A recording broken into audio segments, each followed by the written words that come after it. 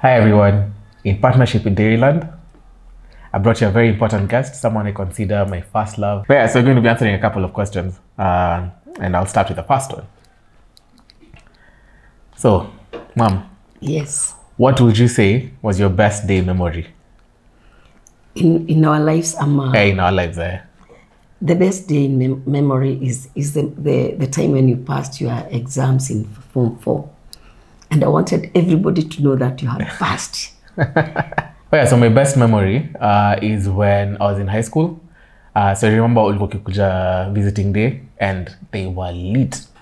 I remember we were with Nimrod, Maina, shout out. And then you'd bring for us pizza and all these fancy things. So bougie, unajua. What was the worst day of your life and why?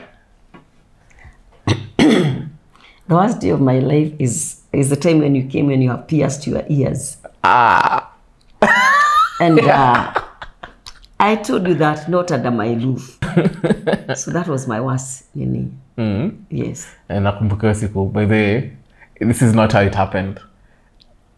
Context.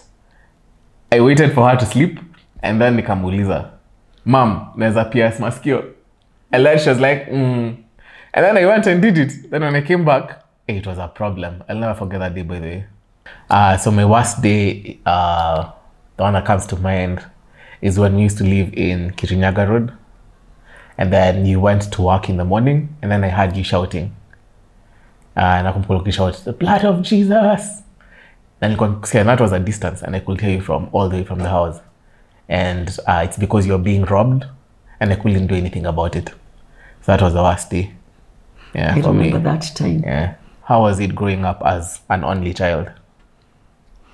It was not very interesting because you find that each and every child is hanging out with their own brothers. And don't feel, why me? Why am I not having a brother or a sister? But I didn't have a choice. Actually, yeah, it's true. It's very lonely.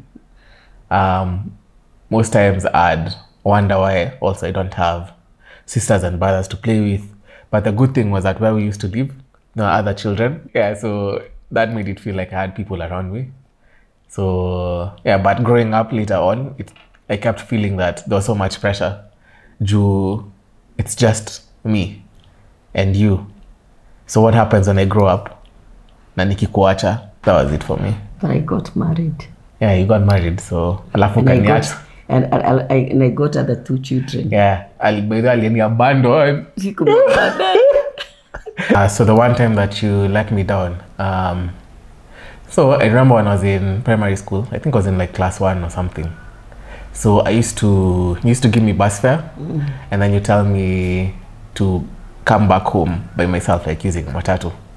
And then what I used to do was I would walk from school, so Hospital Hill, all the way to where we used to live in Kirinyaga Road, and I would use the money, I'd keep the money and then buy njugu, groundnuts, yeah?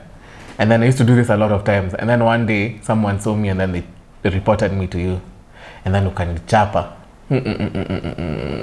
And then now from that day, sijaijua kusave. Sasa unaona. That's just an excuse. So the next question is, when were you most proud of me? So I saw my dreams being fulfilled. And I remember I'd written that date in one of my diaries, that will I ever see my son in the university? And that time when I was talking about my son in the university, you are only 2 months. Wow. So when I saw that the dream has come to pass, I was very, very happy. Yeah. Yes. Okay. So moments I was proud of you, I think there's so many. And what comes to my mind is the type of like now looking at, like now after I've grown up and I look at everyone around me, I'm like the type of woman you are. Like from the moment when, because remember we started from a very like humble place. Very humble place. Yeah, Akawan Karum. And seeing you taking me to school, handling a job, At some point, you even had like businesses on the side, and you were doing all these things every day without getting tired. And you worked so hard. You moved from being a secretary and you grew all the way, like you went to all these ranks over so many years. So I think that has been the proudest moment, the fact that you raised yourself from, and you know that at that time, even your mom wasn't there, your mom had passed away. So technically you're an orphan with a child, and you found a way to take me to good schools and to make me the person I am today. So I'm really very, very, very proud of that. Yeah. Because I remember one time we were in Kirinyaga Road and we were having that one room. We had a wardrobe there. You'd open the doors of the wardrobe, and you would tell me that one day we shall be opening our bedrooms like this. Yeah. And yeah, because I'd never seen a bedroom. Yeah, I didn't know people say they had bedrooms, but yes, really, we had not seen any bedroom. Yeah. And I went back to school. Yeah. So I worked. You took yourself to school? I took myself to school up to the university level. Yeah. And I was only a Form 4 leaver. Tell us one embarrassing moment about me. One embarrassing moment is when we are coming out from school and you play with sand from the head to the toe. You are full of dust and everybody never wanted to sit next to you. You remember I lost my shoe? Coming back home with one shoe. And always losing sweaters in school. And flasks. And flasks. Yeah. Me, the embarrassing moment that comes to my mind is when you used to expose me to your friends, and you tell them very embarrassing stories about me. So anyone she meets, she tells them about weird things that I did when I was young. And there's one day I made a blunder.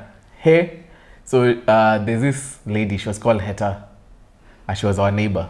So she came to our house and we were just sitting, and then my mom started. She was like, now telling her embarrassing stories about me. And then now, because I was so anxious and I was nervous about what she's going to say, I remember I shouted, "Shut up." Way before those words left my mouth. What is one thing you'd change about me? One thing I would, if I had the power to do that, is to remove the earrings. Pana, uliniambia not under my roof. Sasa unaona kwenye tuko sasa. Hata hii bado ni yangu. Sababu wewe ni wangu. I don't know if I'd change anything about you. Maybe your thoughts about the earrings. I will change. I want you to be somebody who is thinking independently. And I know that is how you have been. The other day when you came with a car home, you had not even told me that you are buying. And I was very happy about that. Then when I anticipated that you are bringing me a girl. Oh yeah, that's what I told you. I was like, Mom, I'm coming with a girl. I need to introduce you to her. Yes. And then, so she came to the gate standing waiting. So when the gate was opened, hey, the girl checked in. Woo, Nala. And what would you advise, because I know you've experienced this before, before getting married, what would you advise someone out there who maybe is going through a single mom situation and they don't know if they can actually make it or be able to raise this child that they've been left with?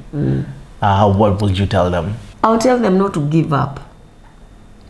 If I made it, they also make it. First of all, they have to put God in everything that they do.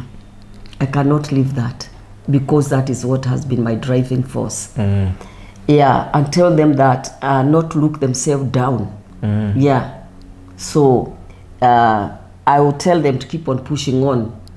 I am telling you, even the children of single people, they are normally very, very, very sharp because you ensure that you have trained them the best, because you're doing both. You are doing both Roles. Yeah. Yes. I want to say thank you so much.